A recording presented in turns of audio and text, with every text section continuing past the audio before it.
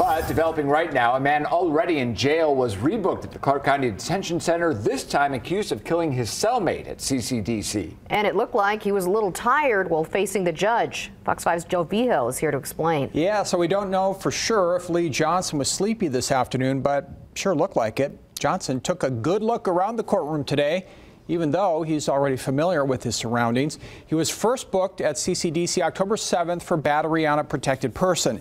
Today was his initial appearance for open murder and battery by prisoner.